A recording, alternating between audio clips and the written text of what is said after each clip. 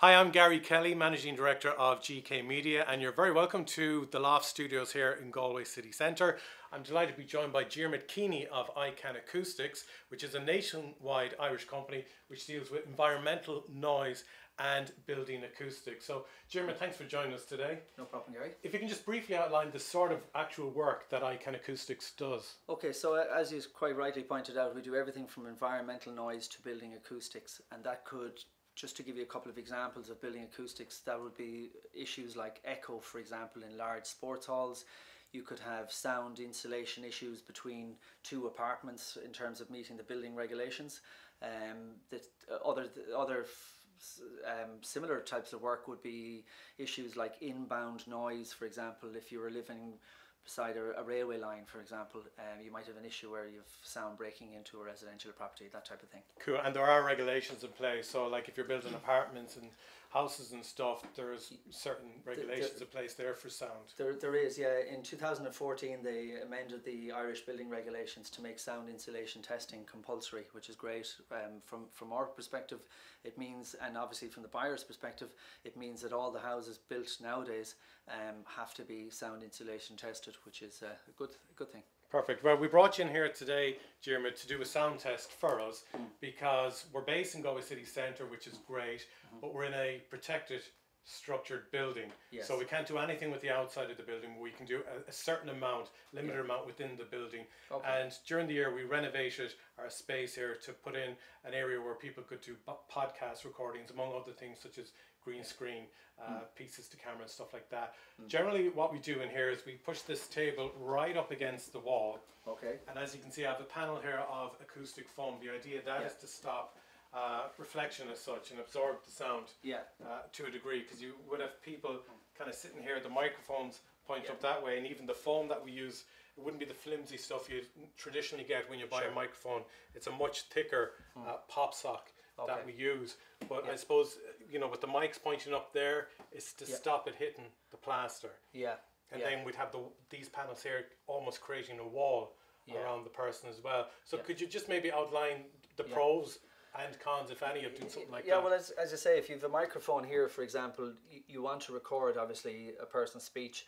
The last thing you want is a reflection of a surface behind. So you want to, you know, measure a clean signal is really what you're measuring. So it is good practice to include some sort of absorption behind an individual to avoid those reflections, and that's good in terms of principle. Perfect. And kind of really thick foam walls here as well. Well, they're certainly an excellent absorber, and again, like that, they're set out from the wall, which is good in terms of low frequency absorption. You can get some pretty good effects if you've a lot of longer reverberation times in some of the lower frequencies. By setting them out from the wall, you get good absorption at those frequencies.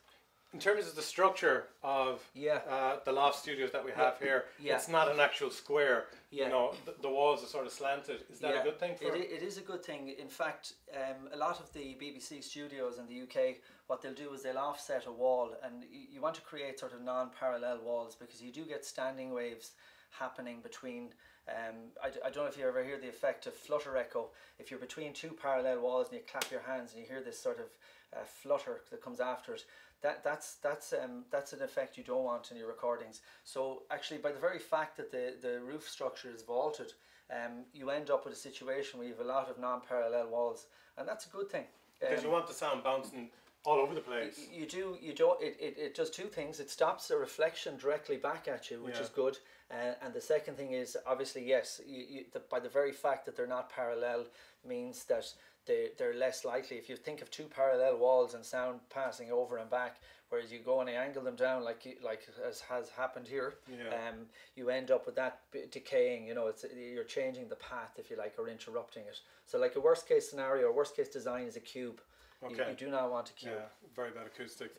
Okay, so let's carry out the sound test. You can explain to us exactly what we're doing. And of course, we're looking for a reasonably dead sound, but not too dead, because it's not natural then. Exactly.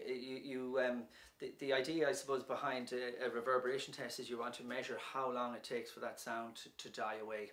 And using an analyzer like this, you can quantify that in all of the octave bands and see how it performs in each one. So Great, I'll do a measurement there, and I'll just start that running now. I'll just arm it. Now I use for example, I'm using, we say, 2 bucks here, which worked perfectly fine. So what we're doing here is creating energy in the space. So we're creating a loud bang. You can also do this by popping a balloon, for example, is another way of doing it.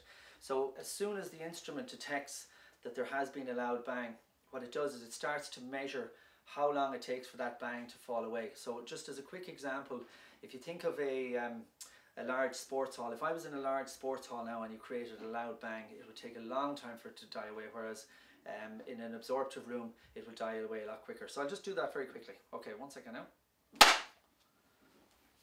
So just to explain, what I've done there is, if you look at the each of the octave bands, these are 125 Hertz, 250, 500 Hertz, 1 kilohertz, 2 kilohertz, and so on. I've measured the reverberation time in each of those bands. So you can see, Gary, there that the reverberation time at 250 Hertz is 0.33 of a second. You can see at 500 Hertz is 0.33. At 1 kilohertz is 0.33. It's slightly higher there at 2 kilohertz is 0.38, but you'll notice generally it's quite flat, and that's a good thing. Okay. You don't want a room that's going to have, you know, higher reverberation times at certain frequencies. You want it to create sort of a flat room, and so that's it's a good result in that respect. And for a broadcast studio, it should anyways be between 0.2 and 0.4, shouldn't it? Yeah, it should be in around that. That's where you want to aim it to be. Yeah. Right. And again, just think about the application. But for this type of application, that's an ideal result. Okay, well, Jeremy, thanks a million for coming in and doing problem. an acoustic test for us. If you are planning an outdoor concert yourself, or if you have any sound issues in the workplace, make sure you get in touch with Diarmuid at ICAN Acoustics.